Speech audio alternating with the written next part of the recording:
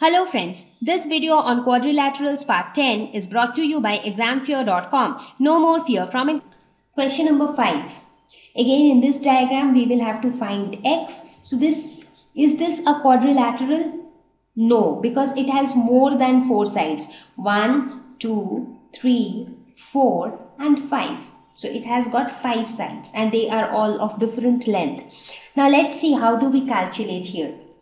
So here let us first try to calculate all the interior angles possible, because 3 of the interior angles we know, 2 of them are anyways x. The remaining 2, these 2 we have to calculate. So first let us name this figure. So let's call this A, this point as B, this is C, this is D and this is E.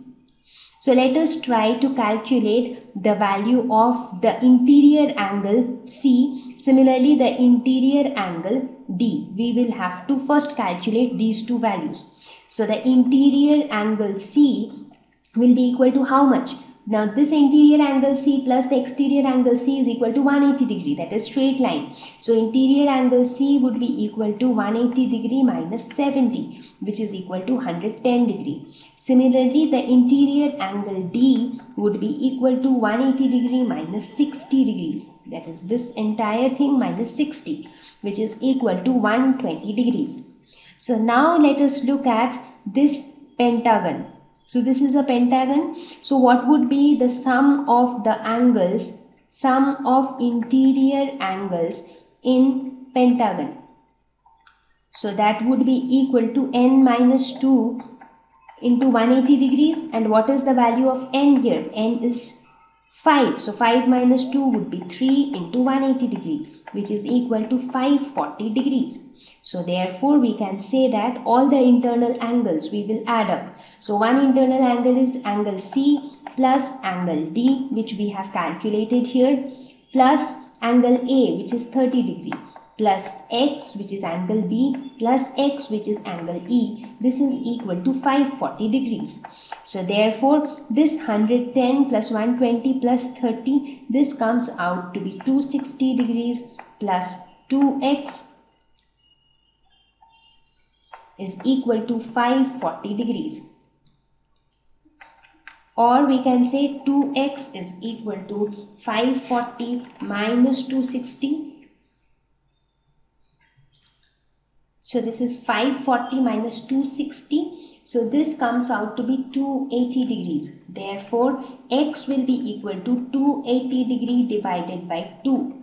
So this would be 140 degrees. Therefore, the value of x is equal to 140 degrees. Question number 6. Find x. Now here nothing is given. But do you still think that we'll be able to find x? Yes.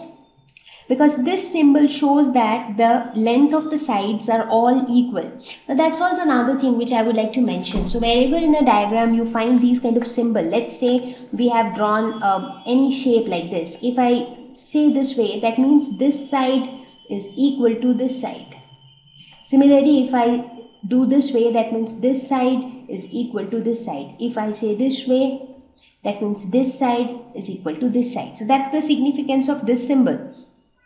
So here it says that all the sides are equal. Now how many sides are there? 1, 2, 3, 4, 5. So there are 5 sides and all the 5 sides are equal. Now since all the 5 sides are equal, this is a regular polygon or a regular pentagon. Therefore all the angles will also be equal. So if one angle is x, that means all the other angles are also x. So basically here, if you try to find out the sum of the interior angles, it would be x plus x plus x plus x plus x, and which would be equal to, what is the angle sum for a regular pentagon? This is going to be 540 degrees. Using the same formula, n minus 2 into 180 degree, where n is equal to 5.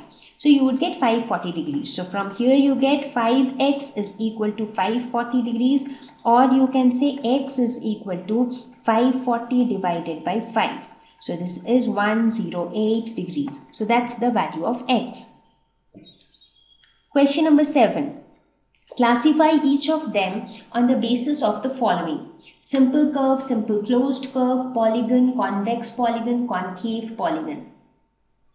So let us see how many of these are simple curves. Now how do we define simple curves, or what are simple curves? Those curves which do not cross themselves. So the curve should not cross itself. So first one, is it a simple curve? Yes, this is a simple curve. Is this a simple curve? Yes, this is again a simple curve. Is this a simple curve? This is not a simple curve, because you have here, you do not have just one curve, you have two curves. So there are two curves, and therefore they are like, in a way they are crossing each other, because when you look at the outer curve, that is kind of including the inner curve within it. So that means it is crossing over each other. So this is not a simple curve. Again, the fourth one is again not a simple curve, because this is also crossing over itself. Fifth one, yes, it is a simple curve because it is not crossing over itself. Sixth is also a simple curve. 7 is also a simple curve. 8 again is not a simple curve, because you see it crosses over itself at these points. Simple closed curve. Now here in some of the figures we have seen that some of them are open, whereas some others are closed. So let's see which of these are closed. So again, number 1 would be a simple closed curve. This is also a closed curve because it doesn't have any start point, end point, and it encloses a region within it. Now anyways, 3 and 4 were not simple, so there's no point seeing them. Point number 5, this is also a closed curve.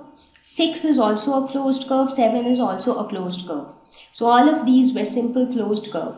Polygon.